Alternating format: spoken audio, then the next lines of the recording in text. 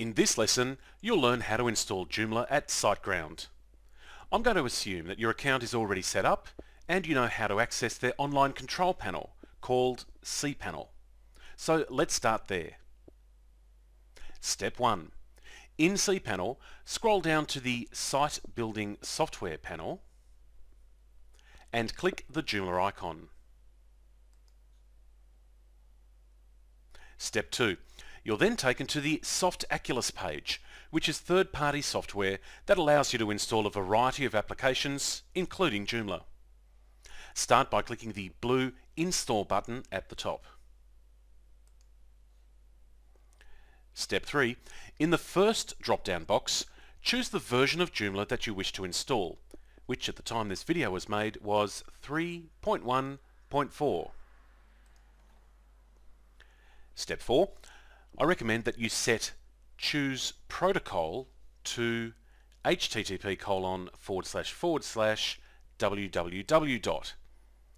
This means that once the site is installed, people will access the site by entering www. Followed by your domain name. Step 5. If you have more than one domain name set up in your account, you'll need to select the appropriate one in the Choose Domain drop-down menu. The next option is labelled In Directory, and it's important to get this one right. If it is a fresh hosting account, I would imagine that you would want this to work as soon as someone entered the domain name.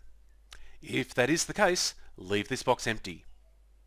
However, if you already have some hosting files in your account, it would make sense to develop Joomla in a subdirectory and move it into your main directory when you go live. That's what I'm going to do in this example. I would like Joomla to be installed in a new directory called My Site. And so you specify that by entering the name of the new directory in the corresponding box. You don't need to enter a /. Step 7. You'll see that an entry has already been added in the database name box, and it's fine to leave this as it is. Step 8. Now, enter the name of your organisation in Site Name, as well as a brief description of your organisation in the next box.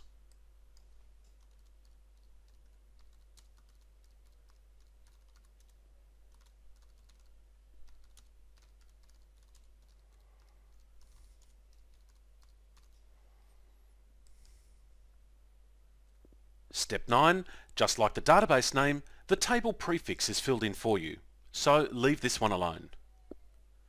Step 10, you're probably aware that when installing Joomla, you can install some sample data. As this course is about building a website from scratch, we don't want to do that.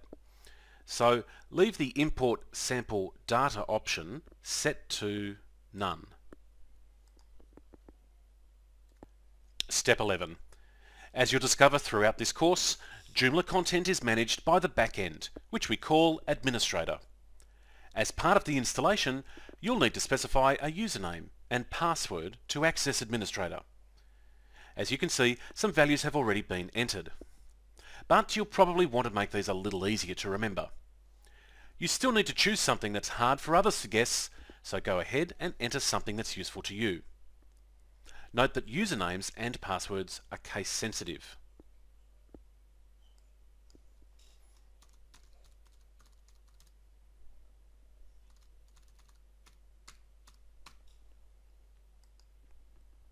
Step 12.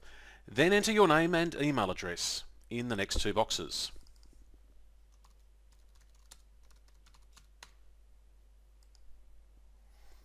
And step 13. Click the Install button and Joomla will be installed and set up for you.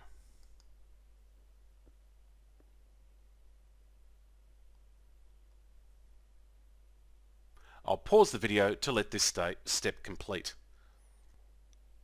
On the confirmation page, click the link at the top to see your newly installed Joomla website.